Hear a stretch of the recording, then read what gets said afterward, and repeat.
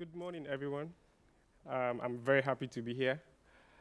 I'm here to talk about how we are using the mobile phone technology and the internet to change how government, society organizations are working together in Ghana. The picture you see here is, these are the guys I work with on the project on a daily basis from Accra, Ghana.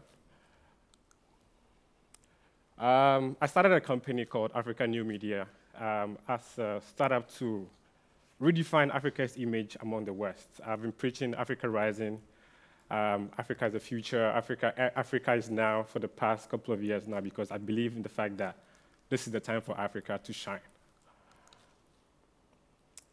This is a favorite quote I use every time. That says, until the lion has his own storyteller, the hunter will always be the best part of the story. I mean, let's face it, if Africans don't write their own story, who's going to write it for them? Mostly by the Western journalists who come to Africa, sleep in five-star hotels and write about whatever they see on the street instead of getting in touch with local people and getting to know the story on the ground. So this story is actually going out to the Western journalists out there who seem to write better about Africa without consulting the Africans on the ground. Here's the fact. The world's impression of Africa is hopelessly outdated. This is what the world says about Africa. They see Africa to be poor, Africa to be full of diseases. We are always dependent on aid, guns, poverty, droughts, corruption here and there. I'm here to change that perception today, that the Africa on the other side is what I believe in. I believe in the Africa of creativity, Africa of innovation, Africa of hope, Africa of trade, Africa with no corruption. That is the Africa my generation believes in.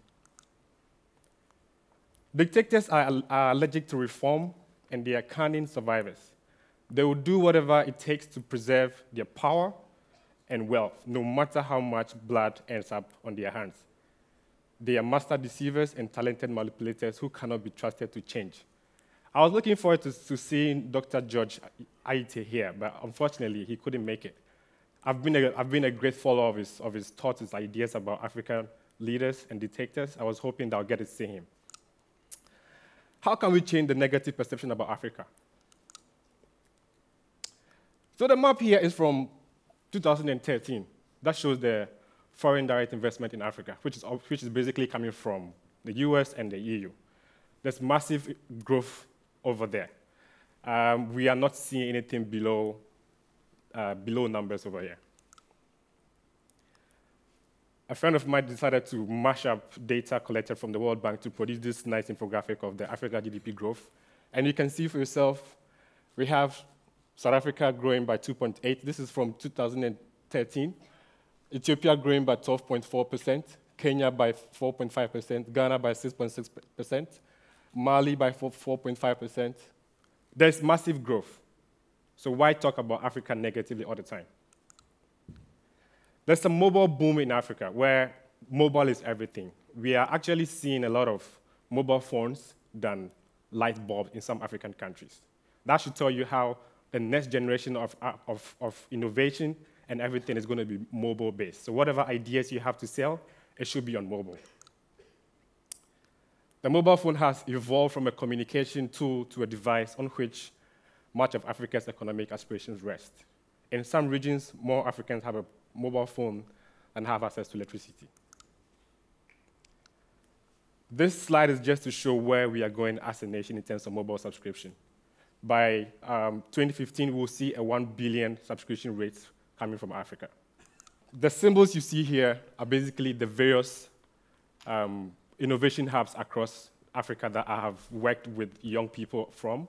So that is, I Love in Liberia.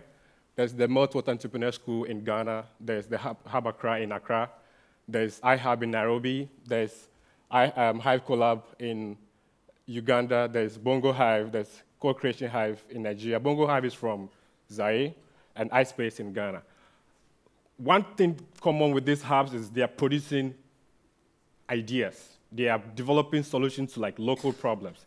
They are using technology to design solutions to fight common issues that we are facing, from health app to delivery apps to monitoring security apps.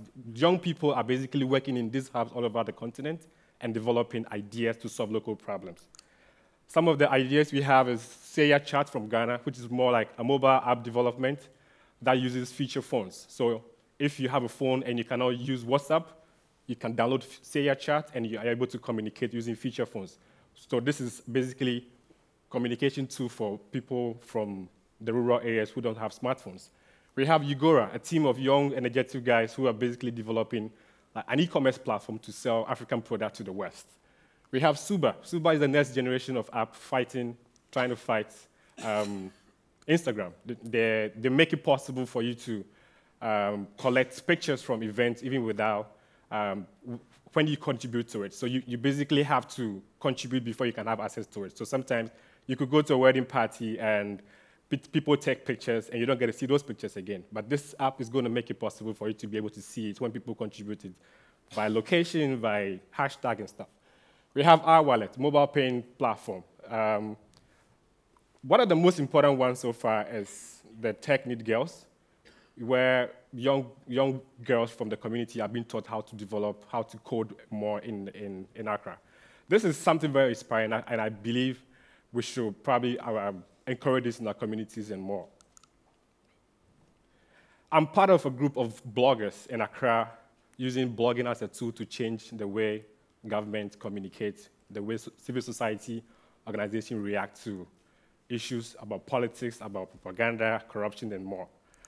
It started as a group of 8 people, grew up to 200, and we are about 250 bloggers that write about Ghana, write about Africa, and we are scattered all over the globe. So these are part of the project we've undertaken.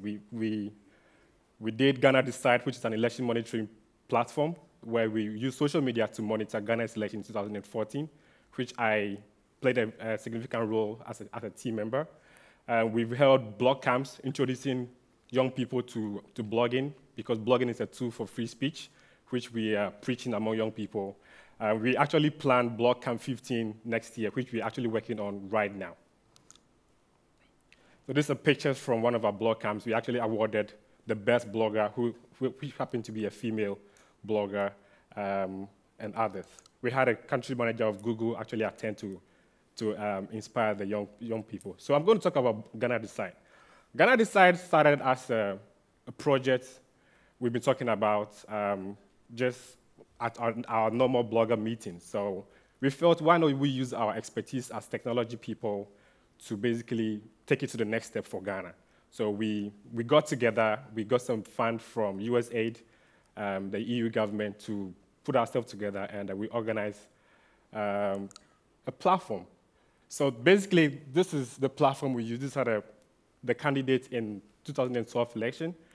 The program was non-partisan in the sense that we never discussed any political issues in there. We basically focused on getting information from the various political parties to the masses.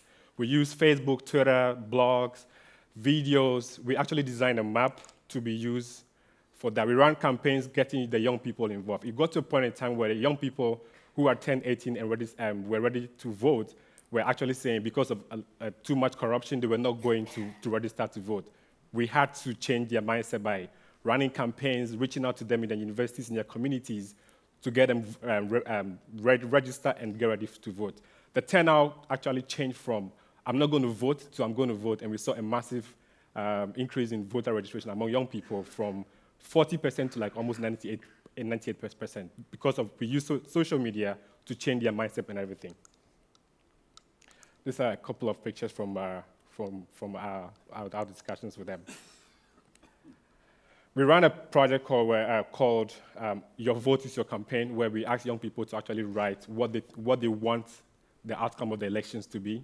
So we did this. We gave them like a placard where they wrote their thoughts on it, and we basically shared with the online world.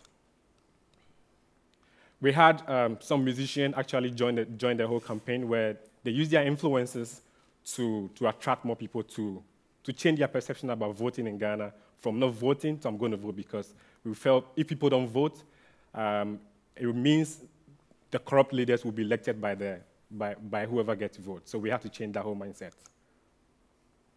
We had a map that was documenting every activity that happened throughout the election process. So the red dot on the map shows where activities actually happen, and the activities listed are voter voting issues, biometric registration issues, deaf, police actions, and here and there. So basically, we documented everything so that it was possible for even international media to pick on stories from our platform.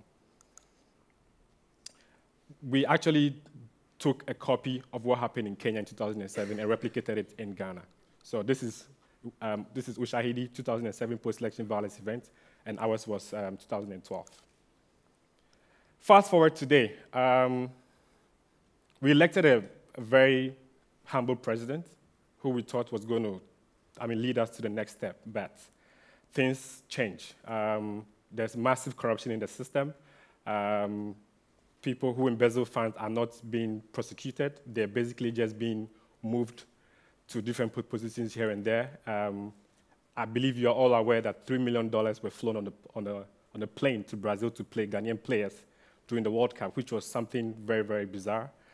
On July 1st, a group of young Ghanaians organized a protest called Occupy Flagstaff House. Flagstaff House is the presidential seat of the government, and we decided to go protest against irresponsible governance in Ghana.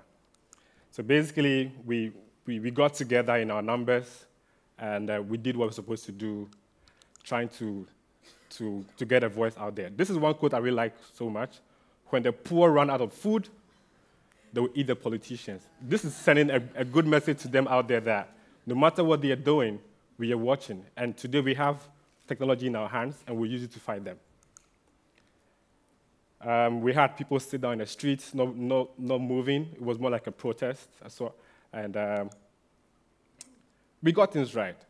Another placard that says, tired of selfish leaders.